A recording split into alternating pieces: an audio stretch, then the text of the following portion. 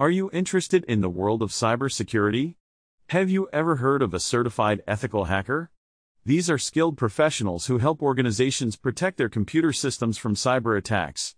A certified ethical hacker is someone who is trained to think and act like a hacker in order to identify vulnerabilities in a computer system.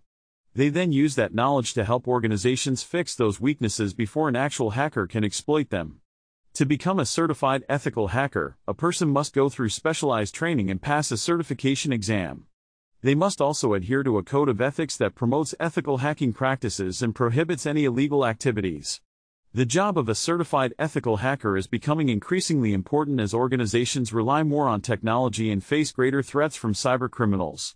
If you're passionate about technology and love problem solving, a career as a certified ethical hacker may be right for you.